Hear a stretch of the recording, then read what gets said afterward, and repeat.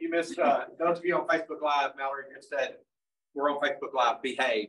So good to have you guys here. My name is Jeff Dandridge, and I have the privilege of working with this team in the back, who are the conductor team. Round of applause for those folks back there. Appreciate you guys being with us today. I'm going to share with you a presentation that I've done on a number of occasions, and I've done a little bit of customization specifically for this audience. But we're going to talk about leadership and culture. One of the things that we find in working with companies all around the state is everyone wants to do a great job and create a good culture, being a good leader and create a good culture. But when you ask them what really goes into that, sometimes it's hard for them to really pinpoint. So we're going to dig into some of that. You know, most organizations have some form of a strategic plan or a growth plan, or they plan their activities. They say something about their culture. They may have some core values on the wall. They have some form of mission statement, but it really doesn't matter. And if you walk, I'm trying to remember where we have this, I believe it's in these stairs right here. As you go up the stairs, there's a big quote on the wall by Peter Drucker that says, "Culture eats strategy for breakfast." So what Drucker's basically saying is it doesn't matter how good of a leader you are, how good your plan is, how good your mission statement, your vision is, your strategic plan is, that if you've not consciously developed your culture, that it will consume the best of laid plans. It will just consume it and keep you from being on track. So the question that then begs is, what is culture? When we talk about a business culture, what is that? Or organizational culture?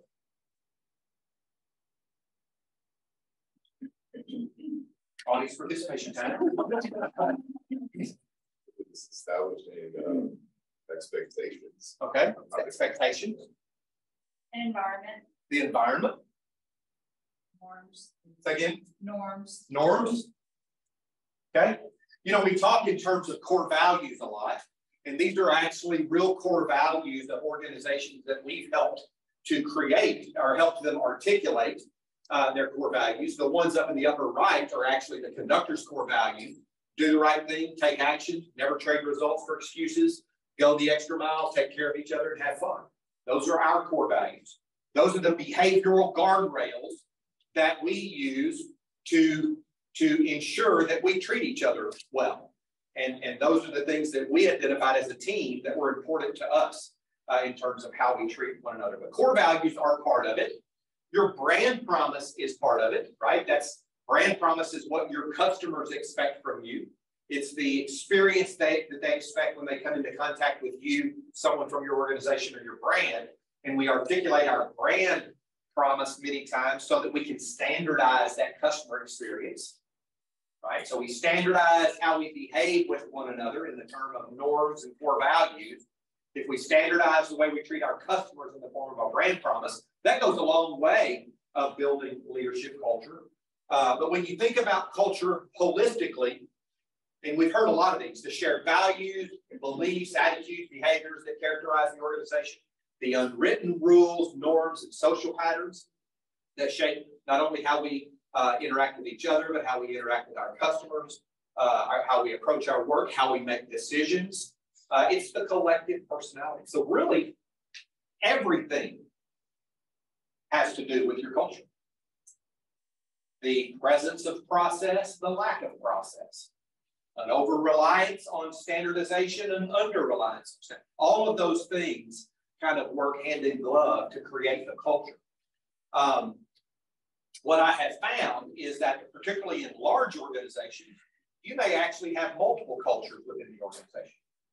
But what I have found in working with an organization like that is the more that you write it down and you standardize what's called your espoused culture, this is the culture we want to create, then the likelihood that you're going to have cultures in use that are vastly different will be less and less. So we would actually hire people according to the culture. We would interview people against the core values. We would share some behavioral examples and ask what they would do in that scenario, or have you ever, tell me about a time when you've done this or you've done that. And so the more we talk about it, the more we select on it, the more we train on it, the more we coach on it, the more standardized we begin to have in terms of our culture that we want to create in the organization. As we've worked with organizations in helping them develop and implement innovation strategies, as we've helped them develop and implement strategic growth plans, we have found that there are 6 major elements that go into creating what I like to refer to as a culture of excellence.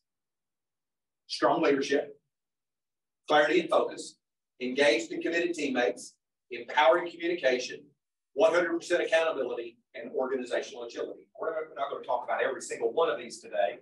I will kind of lay out what each of those 6 mean, and then we're going to dig into 3 or 4 of them more specifically.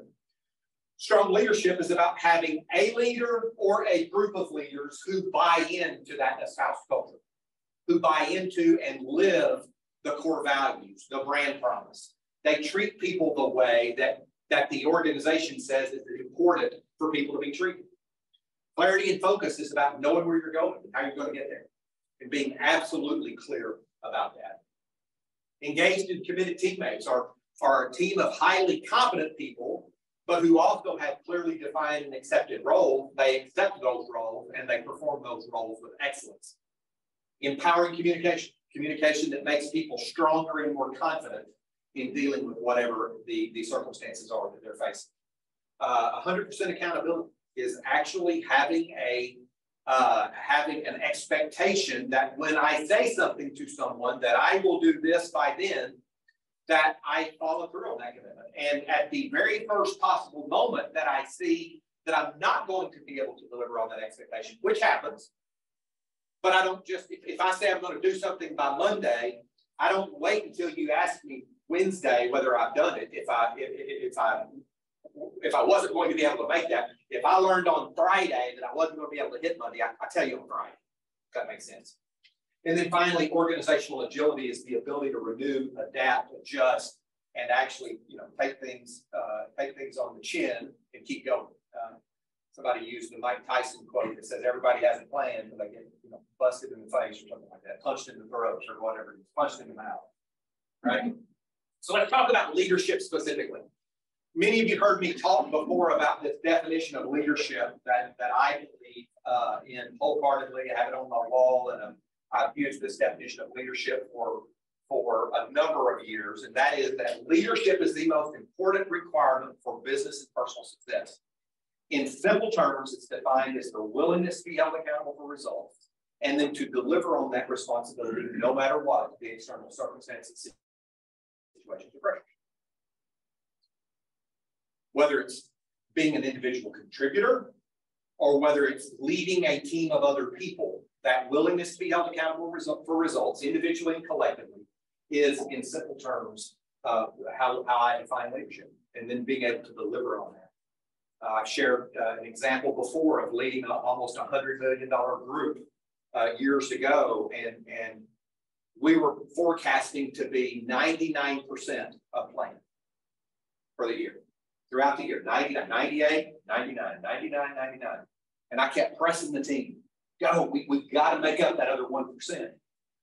Finally, somebody said, 99% is an A plus in anybody's book. What does the other 1% matter? I went, well, I'm glad you asked. On $100 million, that's $1 million bucks. That's 7 people's jobs. Go out and tell them, you go pick the 7. Then you want to tell them if we don't deliver that last 1%, that they may not be able to put food on the table for their families. That's what it matters. So when we talk about 100% accountability, we're not talking about 99%. We're talking about 100%. We're talking about actually doing what we say we're going to do. And at the first moment that we recognize we can't, bringing that to folks' attention and saying, hey, can I work with you to adjust your expectation? I studied leadership. I actually studied high performance in the workplace, both academically and practically for the better part of 25 years. My doctoral dissertation was in studying high performers in the workplace. Actually, it was in the healthcare workplace where I started studying it when I was a professor at UAMS, looking at those top 1% of performers from the middle 50%. And by the way, the vast majority of the workplace is that middle 50%. So we have to have all of them. but there are very specific things that differentiate top performers from average performers. And so I set out to study that. Probably mid-90s is when I started there. Axiom Corporation learned of that research in the late 90s, around 1998, and wanted me to replicate that research inside their company with database administrators, software engineers, programmers, testers, et cetera. And so that led me out of healthcare into business, where I did the same work with them. And people say, well, what did you find when you looked at the differences between top performers and average performers? What did you find? And while we found a number of what we call differentiating competencies, we found that if you cluster those competencies, they really fall into two categories. Competencies that enable people to deliver results, and competencies that enable people to build and maintain relationships. And guess what? We all have a tendency toward one or the other. But true success, both as an individual contributor and as a leader of other people, boils down to the degree to which one can walk that tightrope between results and relationships. I'm a results guy. Fortunately, I was surrounded by leaders who could help me understand when I was not walking the results relationship tightrope and could help me go in those relationships. Because you see, if I focus on results at the expense of relationships, I will experience wild success very, very quickly. Because results happen more quickly than relationships get damaged. But as I begin to alienate everyone around me who's helped me build and maintain those results, then I lose them both. If I focus on relationships at the expense of results, people will love me.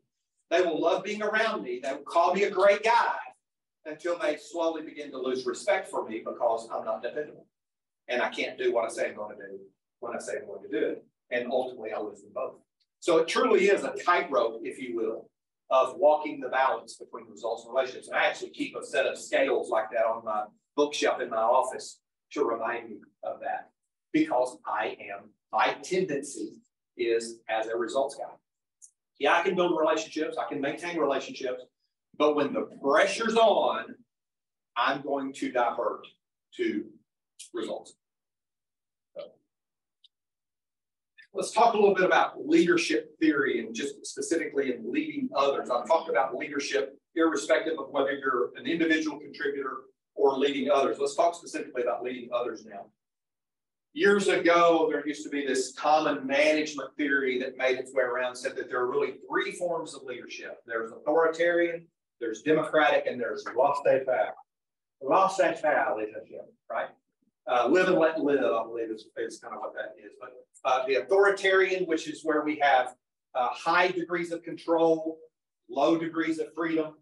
The democratic, which is kind of in the middle, moderate control, moderate freedom. And then, of course, laissez-faire, which is low control and a lot of freedom. And what we learned back when I was in the, 8th or 9th grade, however old I was when I first learned about this, was that we were being pushed toward this concept of democratic. That's a much better form of leadership. It's got the appropriate amounts of control, the appropriate amounts of freedom, and people just perform better when they're in an environment with this democratic style of leadership. Then along, I don't know when it was, probably late 90s or so, a guy by the name of Paul Hersey came out with this concept called situational leadership theory. Where he said, there's really not a best style. It really depends on the situation. And he said that there are two major types of leadership or basic groups of leadership behaviors. There are directive behaviors, which are both heavy on structure, control, and supervision. And then there are supporting behaviors that are heavy on listening, positive reinforcement, feedback, and consensus building. But he said the way you string those two together really depends on the situation. The directing is about kind of hand-holding, right? The leadership provides specific instructions and supervises task accomplishment pretty closely. And then we move a little bit further over to coaching, where the leader continues to direct but may explain decisions and ask for feedback. Supporting, where the leader is more facilitating and supporting the accomplishment of the task, but the task is being carried out by someone else. And then finally delegating, where it's full trust. You'll take care of it. I trust you. Just let me know what you need from me. When you start looking at these and plotting them against this traditional leadership or management theory, they're really not antithetical at all. They're kind of related. If you start all the way over here at the authoritarian, well, that's really directive. You know, and there's a time and place for that. If the room were to break out in a fire, I'm not going to ask you for a show of hands. What do you think we ought to do? I'm going to probably start directing you. The old paramedic in me is going to come out. I'm going to tell someone to call 911. I'm going to tell someone else to lead everybody out. And I and somebody else, we're going to go try to contain the fire. Same thing in the military, right? Someone starts shooting at you. Show of hands. What do you think we ought to do? Right now, we're going to go take the hill. Or we're going to get under cover or what have you. And so you think about that, moving all the way from authoritarian over to delegating, which is the low control, much freedom. That's where we have the situational leadership. So people ask me, when is it best to use which style? And what I would tell you, first of all, is that there is no best style. It's dependent. Number one, it's different strokes for different folks, because guess what? The way Grace needs to be led, the way Jeff needs to be led, the way Erica or Caitlin needs to be led, we're all different human beings. We're all different individuals. And so we each need different types of leadership, different types of communication in order for us to be optimally effective. So it's different strokes for different folks, right? But it's also different strokes for the same folks, because my comfort and confidence and competence in performing a task might be lower than Grace's. So I might need more direction than Grace does, and she might need less direction because she's much more competent with a particular task. And oh, by the way, it might even be a situation where when I'm working with the same leader, in one instance, I need to be directed because I'm very incompetent at performing that task. But in another task, you can delegate to me because I'm very competent at performing that task. And I've used the examples before of working for a department chair at the University of Arkansas for Medical Sciences, where she wanted me to take over the recruitment process, recruitment selection of students for our respiratory therapy program. And so one year she directed, the next year she coached and supported, the third year she delegated. But in the third year, she came back and had me actually take over the budget process. She couldn't delegate that to me because I wasn't as competent. But she didn't have to revert back and start directing me on the recruitment process just because she needed to direct me on the budgeting process. So she was using multiple leadership styles with me, dependent upon the situation. Make sense? What we're really looking at is looking something like this. Backing it up. When the competence of the individual performing the task, or the confidence of the leader in the competence of the person performing the task. Because there'll be times when I feel like I'm completely competent, and I just tell the leader, hey, just delegate to me, let me run with it. And she might say, oh, well, she might not say, I'm not as confident in your competence as you are in your competence, but she would kind of demonstrate that to me by saying, well, I'll tell you what, why don't you go perform the first 3 or 4 tasks? Then let's sit down and have a touch base and see where you are. And then go perform the next several tasks, what have you. So the competence of the individual and the confidence of the leader, and the level of risk to the organization, right? What's the level of risk if the place breaks out in a fire? It's high. So forget about, I'm not going to ask you about your competence because the risks are so high, it's more important to save people's lives. So I'm not going to ask. But in other instances, the risks may only be high because your confidence is low. In that instance, I need to understand what the circumstances are.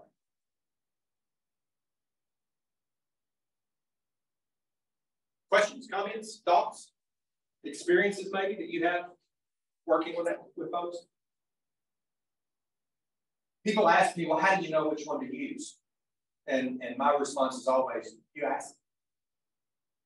You say, what kind of leadership do you need from me?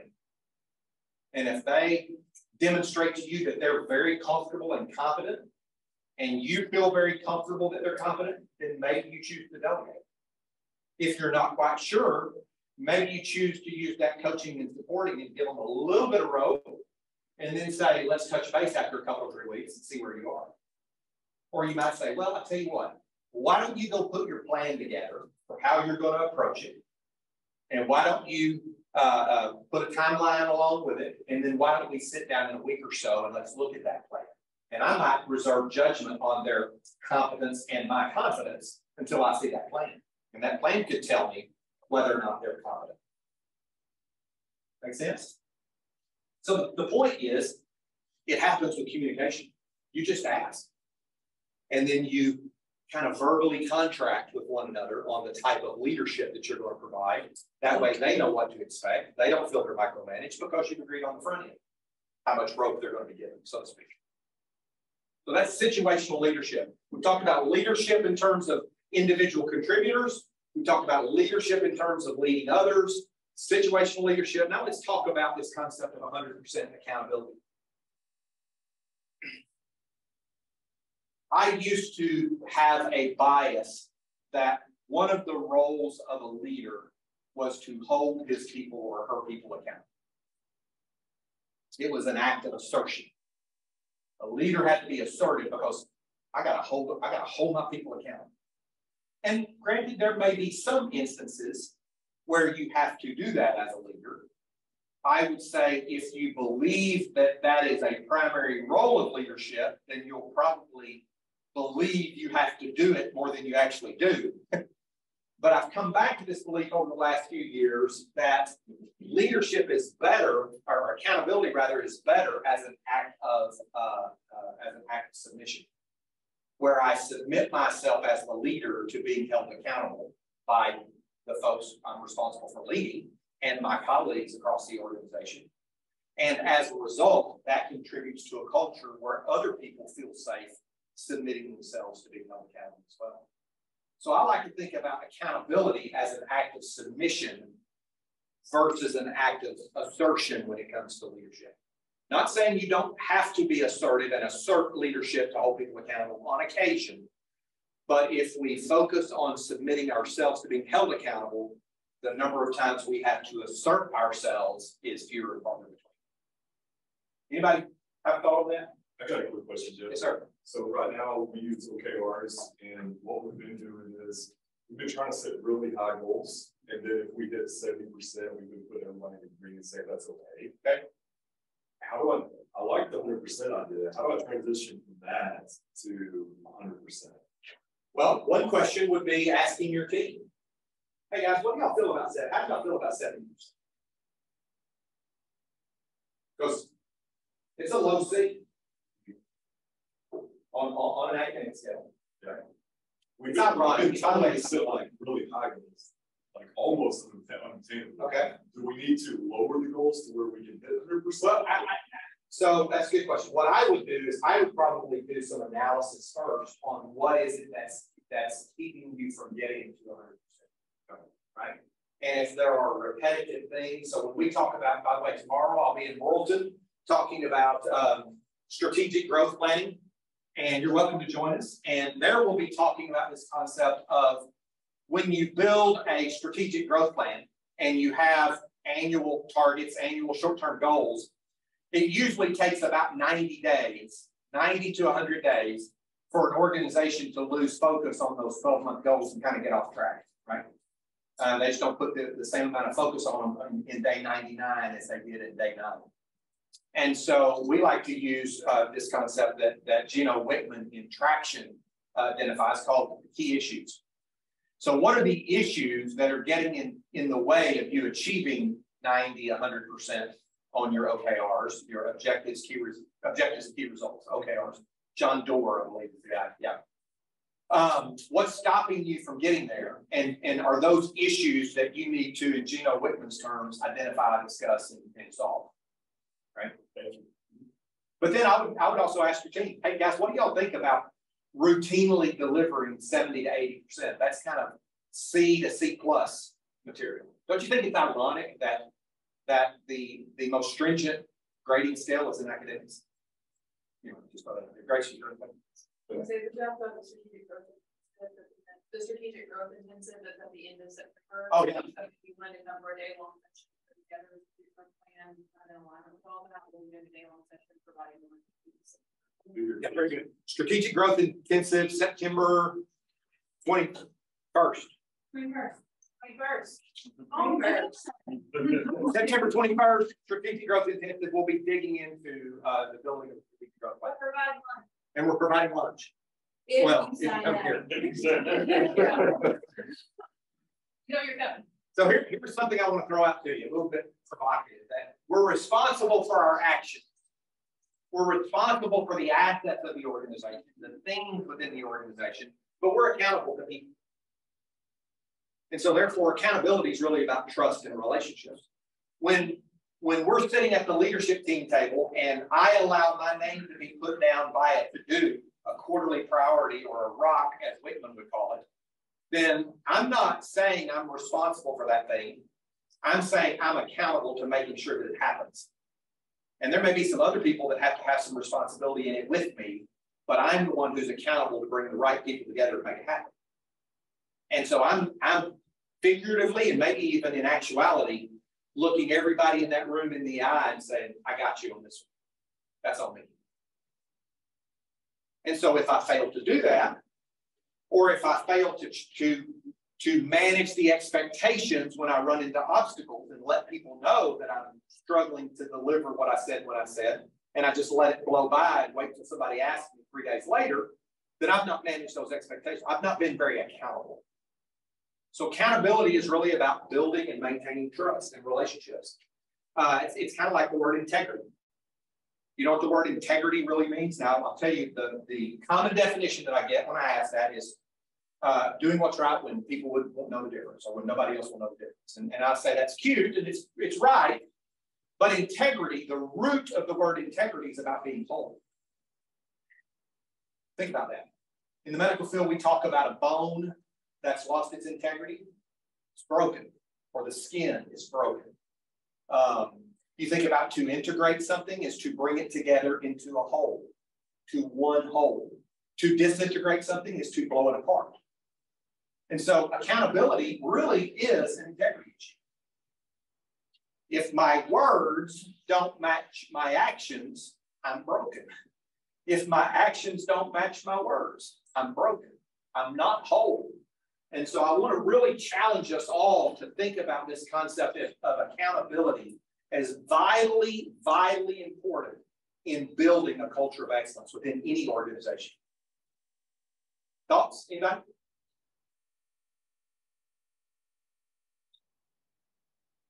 Don't be shy. If you have thoughts, you can put them in the chat. Not the chat. You put them in the comments, and Monica and team will pull them up. Or questions. Okay. All right. So let's talk about engaged and committed teammates. You know, there was a guy by the name of Katzenbach, Stephen Katzenbach, I believe was his first name, 1993, who wrote The Wisdom of Teams. And while the book is quite old, it has stood the test of time in creating what I think is the absolute best definition of leadership. It's not just a group of people that you put in close proximity to one another and call them a team. It's a small group of people working with complementary skills, committed to a common purpose, a common set of performance goals, a common approach to their work, for which they hold themselves mutually accountable. And all of those things go into creating engaged and committed teammates. If I don't feel like that we're all rallied around the same purpose, I'm not going to be as engaged. If I don't feel like my teammates have the same approach to work that I do, then I'm not going to be as engaged, or they're not going to be as engaged. If we don't have clear and consistent performance goals, if we don't hold ourselves mutually accountable, and I'm going to say, well, you know, he didn't deliver what he said he was going to. Nobody chopped his head off, so why do I have to do the same thing? So I encourage you, if you've not read The Wisdom of Teams, you might pull that out. There's another book that's not quite as old. It's a little bit newer, but another book that stood the test of time, and it actually has some Conway roots to it, and that's Real Dream Teams by Bo Thomas and Bob Fisher. Bob Fisher, Bo Thomas, actually. Bob was the Dean of Business at the University of Central Arkansas several years ago. Bo Thomas was an individual and organizational psychologist here in town.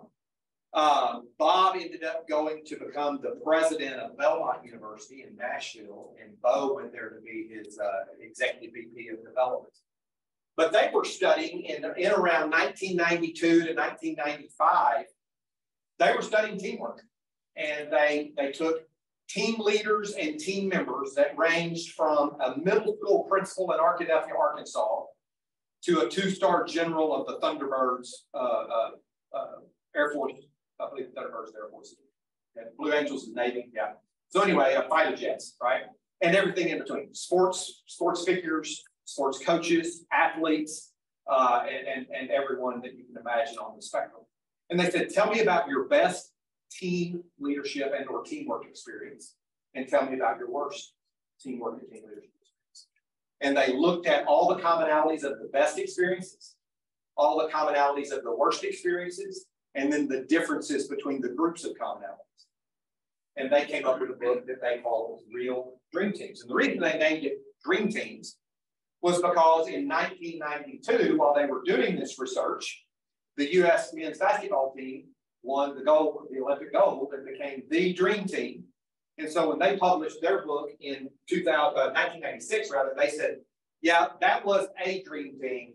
Let us tell you the common characteristics of real dream teams. And that's where the title came from. And so you can take a look at this and see that just like Katzenbach, the tip of the spear is about commitment to a common mission. Knowing where you're going, knowing why you exist, and knowing how you're going to actually get there. And then you begin to look at either side of that tip of the spear, and you start to have this yin and yang kind of thing, right? Individual competence. People have to be individually competent. Guess what? Katzenbach said the same thing. But if you just have a bunch of individually competent people without clearly defined and accepted roles, then you have a bunch of competent people stepping all over each other, which is probably going to erode your culture. So you've got this yin and yang of individual competency, but within clearly defined and accepted roles. Then you've got mutual respect and encouragement. We treat each other well. We respect one another. We encourage one another. But we even go a little bit further and actually have win-win cooperation. We don't have win-lose discussions on our team. We have win-win discussions. Everyone walks away feeling like they've been heard, feeling like that they've actually won in the conversation, so to speak, if there is even there. And then we have a winning attitude. People have to come to the table with a winning attitude, but we're not going to just stop with it just being an attitude. We're going to carry it further in that they actually have empowering communications. Make sense? And then we have the 5 dysfunctions of the team, which Patrick Lencioni came back and said, yeah, here are the reasons that teams get off track. You can have all of those things, but if you don't trust one another, then you won't engage when there's disagreement because you fear conflict. And if you don't engage and really work through your conflicts, then people just won't have the level of commitment because they don't trust each other and they haven't really fleshed through the conflicts that they have, so they just let them fester. So then I'm just not going to be committed. And when I'm not committed, then if I'm not committed, you can't hold me accountable. And that's when results start to suffer. And so those are the 5 dysfunctions that are more behavioral versus team characteristics. So good team leaders not only recognize that they need to have individual competency and clearly defined accepted roles, and then also this culture of communication and mutual respect and commitment to a common purpose, but they also understand that they need to do work with their teams to help them get vulnerable with one another, to build a basis of trust, to make it okay to disagree with one another, to actually push back on groupthink, so to speak, to call out when there looks as though there's a lack of commitment or a lack of engagement, and to make sure that there is no avoidance of accountability. Now, take a look at these 13, what McKinsey Consulting called the 13 inspiring traits of exceptional leaders. And tell me what you see in common across all of these traits.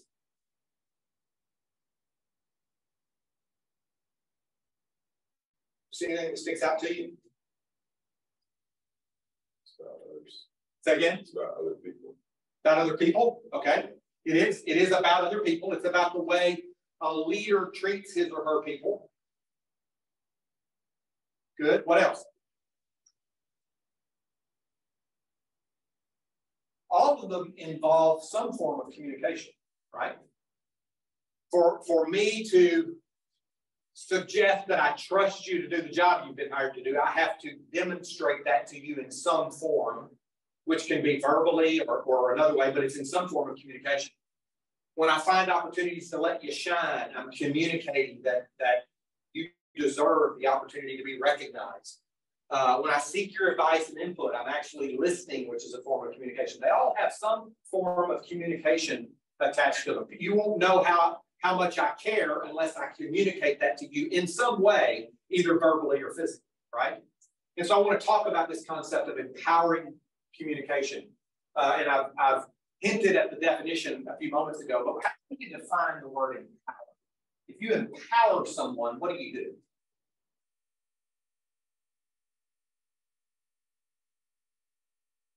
Audience participation again. What does it mean to empower someone? You give them the ability to manage a problem themselves. Okay, give them the ability to manage a problem or situation or circumstance. Good. What else? That's pretty good. Any others? So I like to define empowering is to make someone stronger and more confident. To make someone stronger and more confident in managing the event or the circumstances surrounding them. Think about that for a moment. To make someone strong. So our mission of the conductor is to empower existing and aspiring entrepreneurs and small business leaders. So we want to make them stronger and more confident in dealing with the circumstances or managing the circumstances that they find themselves in relative to their business predominantly. Disempower then, by converse, would be to make someone weaker and less confident, right? So if we do the opposite of empowering someone, the opposite of making them stronger and more confident, then we make them weaker and less confident. Here's an inconvenient truth: is that empowering communication, consistent empowering communication, is hard, even when all the circumstances fall in my favor. It's even harder today because of the noise that's out there. Think about that for a moment. You know, in elementary school or junior high or whatever it was, all my schools run together, so I remember actually learning this. But wouldn't it be great if it were as easy as we used to learn? You know, there are three elements to communication. There's the sender, the receiver, and the message. Oh, wow, how profound, right? But it's not like this anymore. It's more like this. There's just so much noise. We've got all this stuff in our heads, these file folders, these filters, so to speak, like just time, space, matter, and energy. Maybe our energy's down today because we don't feel well. Maybe something's happened. Maybe we're pressed for time, so we're not processing. Maybe we've just gotten bored. Maybe there are language barriers. And it could be foreign language barriers. It could just be verbiage barriers, right? Memories.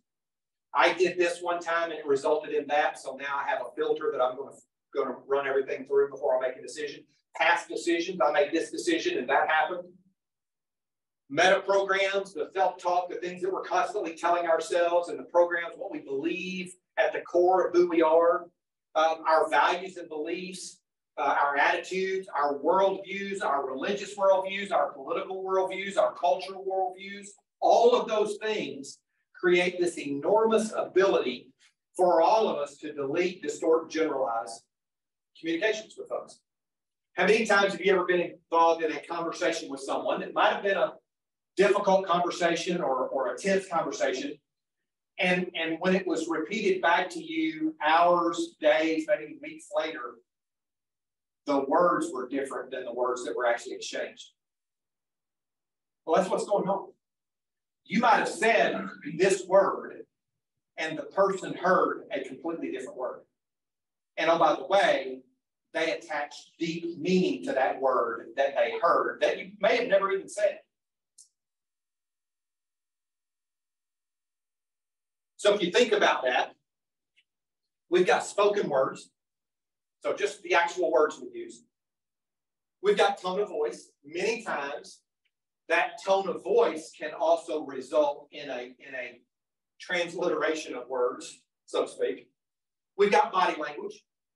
Arms crossed, legs crossed, towering, right? Text and emails. How many of you have ever heard someone get really, really angry because of a text message that they got or an email that they got, and they placed emotional value on that when it was just words? There were no text, there were no all caps, there were no emoji, there were no exclamation points, it was just words. And I or you or someone you know interpreted it extremely negatively, just based on the words.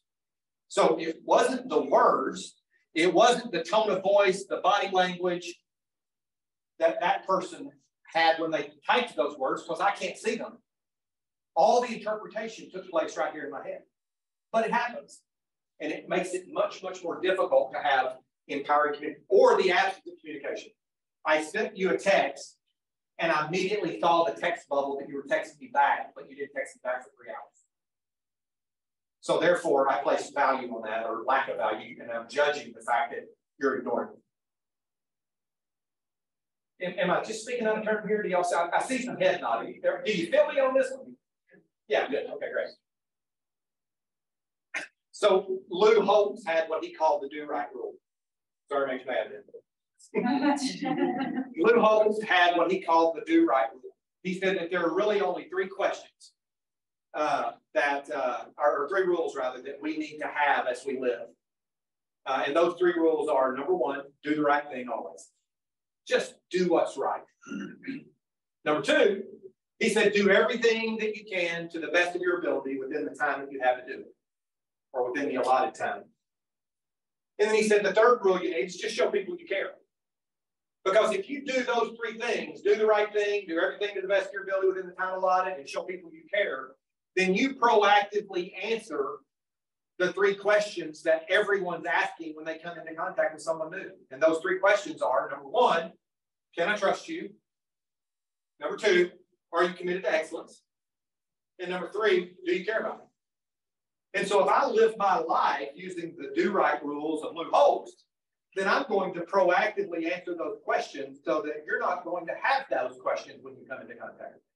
You're going to know that you can trust me. You're going to know that I'm committed to excellence because I do the best of my ability within the time allotted. And you're going to know that I care about you because I show that proactively.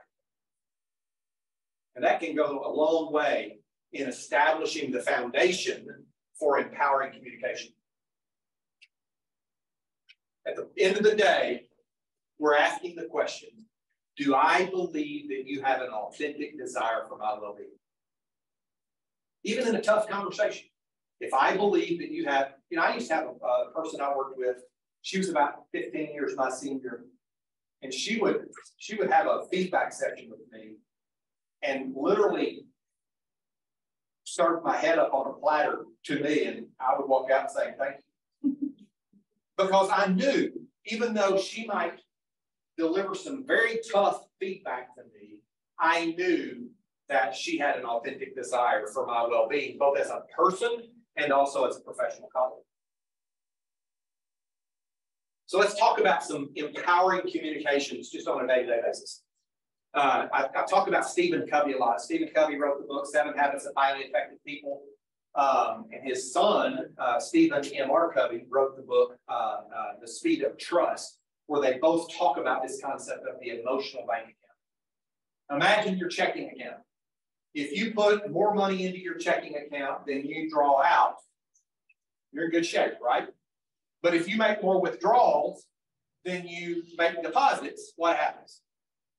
You get the big OD, right? Overdrawn. You get overdrawn, and what happens when you get overdrawn? It shuts down. All transactions stop.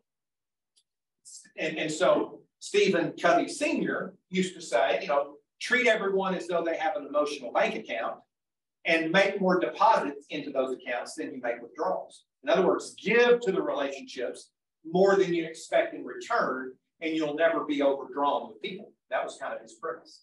In The Speed of Trust, Stephen M. R. Covey went on to say, and when you do get overdrawn, transactions shut down and you actually end up paying a trust tax. He actually called it a trust tax because they're questioning whether they can trust you, and things just take a whole lot longer to get progress done because you're overdrawn in my emotional bank account.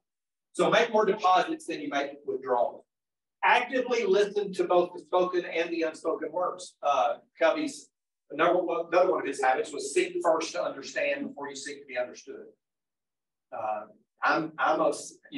If you disagree with me, it's clearly ignorance.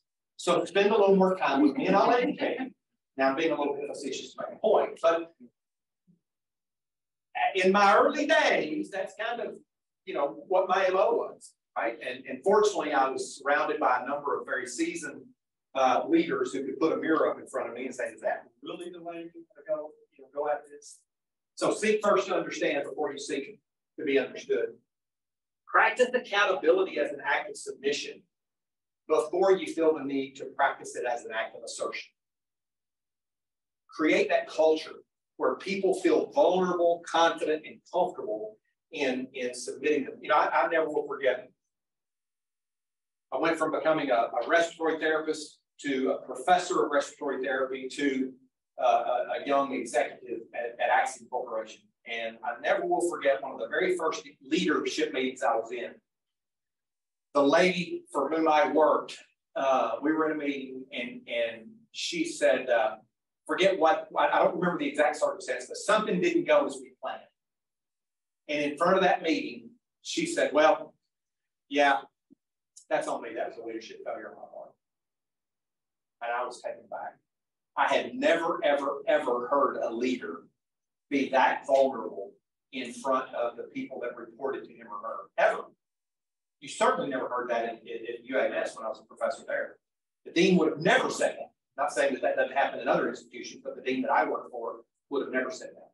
But her immediate response was, yeah, that's a leadership failure on my part. I'm sorry, guys, I'll get that correct. Practice accountability as an act of submission. Assume positive intent until proven otherwise. Our business partners up in Fayetteville, Startup Junkie Consulting, Jeff Amarat, probably one of the best at doing this that I've ever seen. It doesn't matter if the world's falling down around him at the hands of one individual person. He will say, I'm going to assume positive intent until I have proof that it's something otherwise. Sorry, I made you mad too. You're supposed to assume positive. Very good. Refuse to place intent, emotion, or tone on a written text or email. Just refuse. And then go back to point number 4. Assume positive intent until proven otherwise. Now, if you call and say, hey, can we talk about the text message? And they start lambasting you, okay, then maybe you were right. But you got proof at that point, right? So refuse to place that intent or emotion on a written word. And then Voltaire once said, everything that's said must always be truthful, but not everything that's truthful must always be said.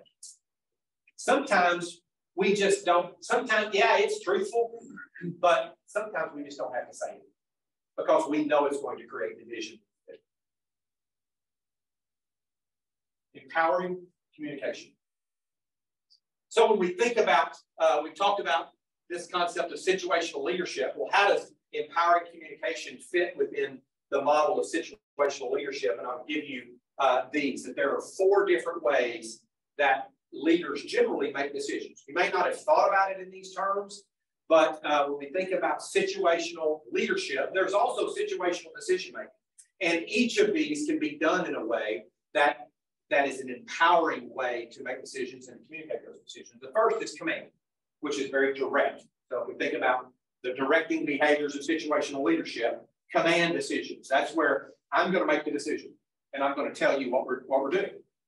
Generally, when the risks are high, or I don't think there's consensus among the team, very few and far between. Hopefully, I don't make a habit of doing that. But in the military, many times, there are command decisions.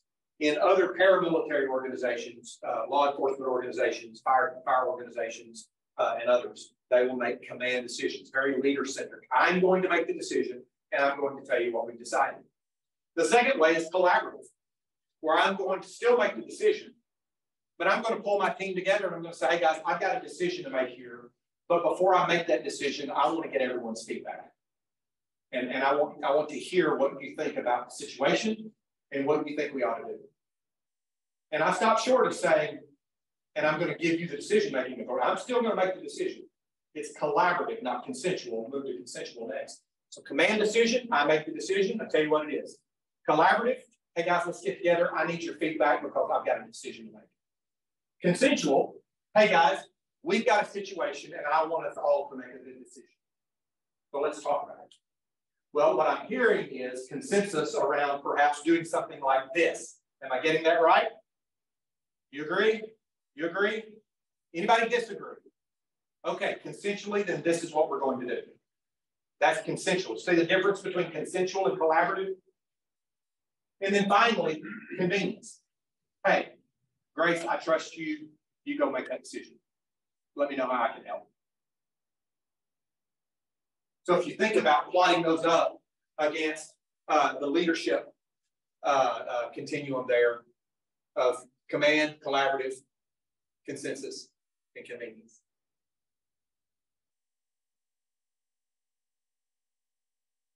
Questions? The last thing I want to leave you with is, okay, then what happens when it hits the fan and you've got to have a tough conversation with someone?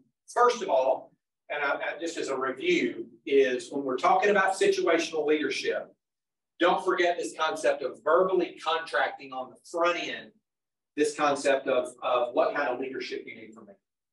So I'm going to give you a new task, or you're going to take on a new area of responsibility. What kind of leadership do you need? And you guys coming to a verbally negotiated contract, so to speak. And I use the word contract, which sounds real legal, but basically you just come to a verbal agreement of what kind of leadership they need and what kind of leadership you feel like they need, and you just match those two up in a very overt fashion. The second thing is that when you must coach someone, you must have a difficult conversation with someone. Take a few moments to step back and remind yourself that when this conversation is over, I want them thinking more about their behavior than I want them thinking about my behavior. And I promise you, just taking 30 seconds to think about that and to remind yourself of that will cause you to enter into that conversation with a completely different disposition and perhaps an even different countenance. I can point to some times where I didn't do that and I lost the quote unquote moral high ground on the issue because I behaved badly in the way I confronted the issue. I was still right, and I'm not saying that in jest. I was still right with regard to the issue, but because of the way I presented or started that conversation, I lost the right to stand on the issue because I behaved badly. So I encourage you to think about that. I want them to walk away from this conversation thinking more about the situation or their behavior than they walk out of here thinking about my behavior. And then this concept of feedback without fallout. probably 2000, I would have been about 34 or so, and a young executive in a growing organization. I had been appointed the business unit leader over 3 groups of associates, of which I was a team leader over 1/3. Now I became the business unit leader over all 3/3. And 2 of those people overnight went from being my peers to reporting to me. So a little bit of an awkward situation, just as it is. One of those persons, quite frankly, at that point in time, she was 10 years my senior, and she was probably would have been a better choice for that decision to lead that group at that time. But our leader saw something in me and told me later that she saw something for the future where she thought I had potential that she wanted to invest in.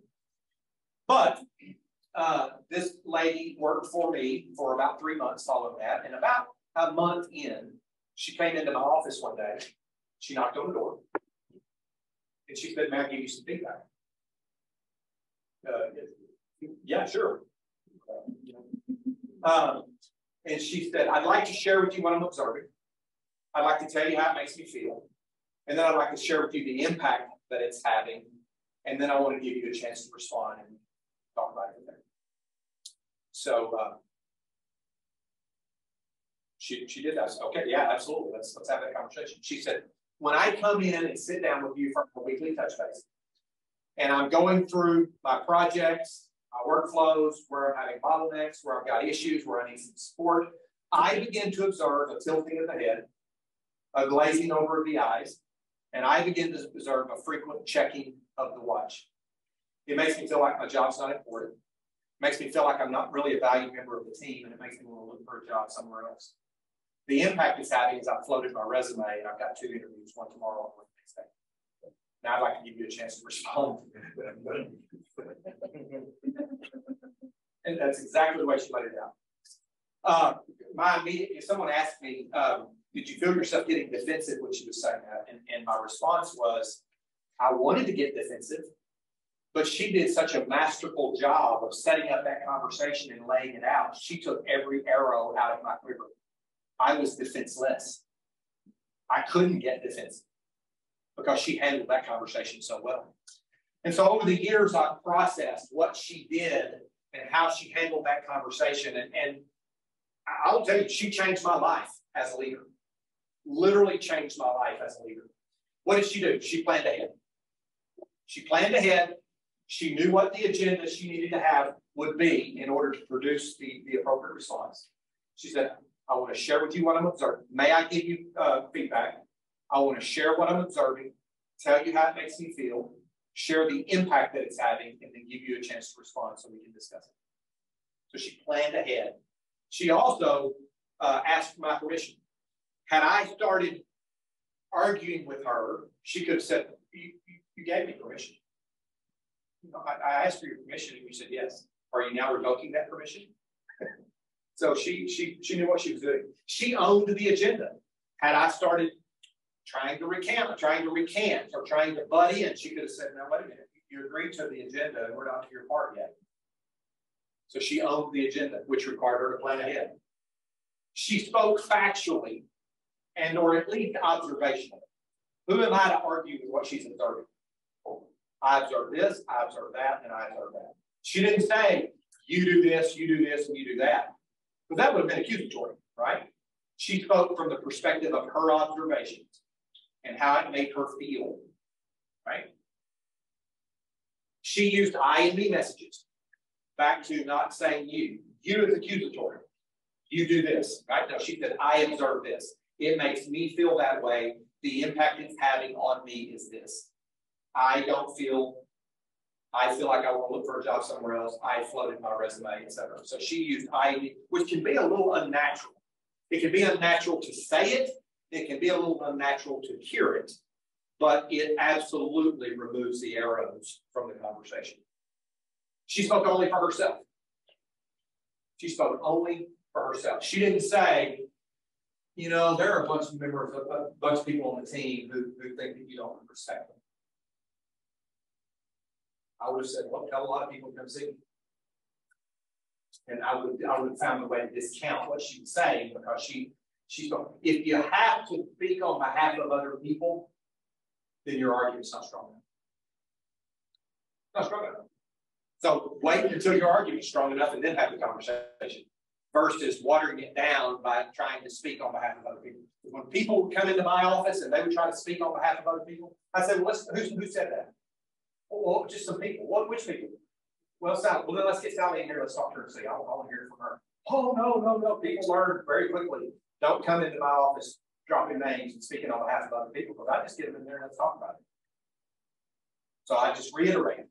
If you feel like you've got to speak on behalf of someone else, then just wait to have the conversation until your argument's strong enough. It'll go much, much better. And then finally, she allowed for dialogue and discussion and resolution at the end.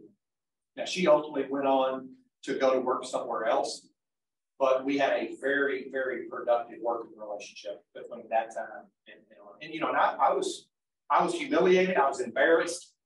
And I told her that. I said, you know, I'm sorry, that is not the kind of environment that I want to create.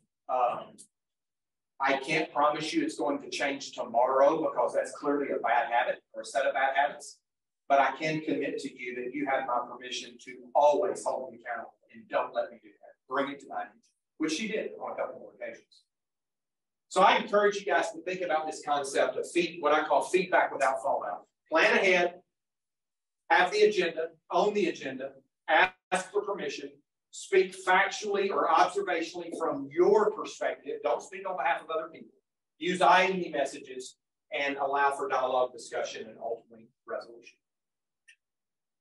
So, questions, comments, observations. We talked about this concept of a culture of excellence, strong leadership, clarity and focus in terms of where we're going, who we are, and where we're going, engaged and committed teammates, empowering communication, 100% accountability and organizational agility. We didn't talk really about organizational agility today, but that's just the ability to bounce back after unforeseen circumstances. We can certainly talk about that at some point if you guys want. I've got a question. Yes, sir.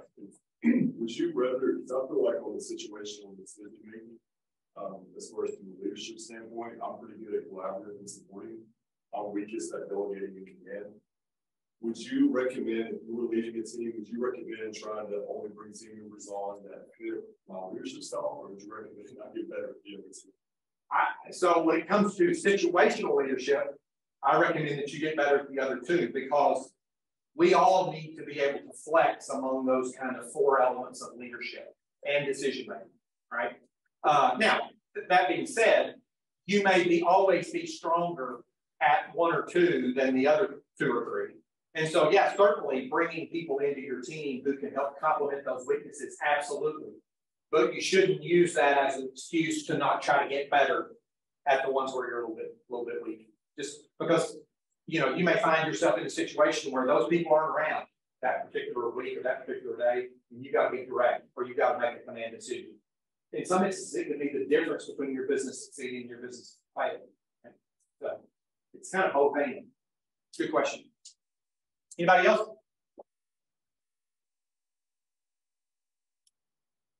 That's my contact information, my email, my mobile number. If I can help any of you guys at all, follow-up questions, feedback, if you have that, challenge me on any of these things. I'd love to hear that too. Just be sure you take my arrows away or I'll get defensive. But I appreciate you guys for coming, and thanks for participating in our introductory events. So.